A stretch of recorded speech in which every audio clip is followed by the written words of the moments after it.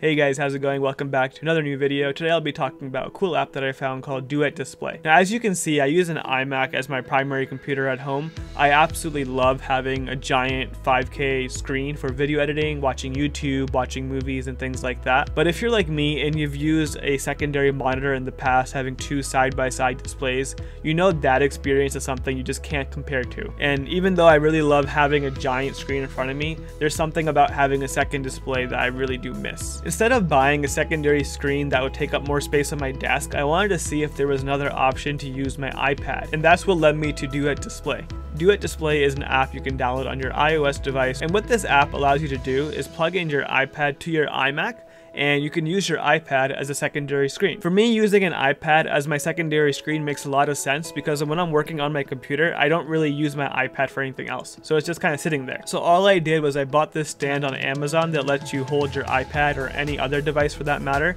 It's adjustable and you could just kind of put it next to your computer.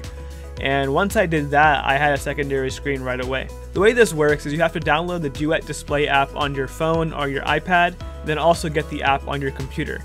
Now it is $10 to download on your mobile device. It's a one-time payment you have to do, but on the computer it is free. Once you have the app downloaded and open on both devices, all you have to do is plug in the iPad to your computer with a lightning cable, and then the rest is done for you. You do have some options to customize the resolution a little bit.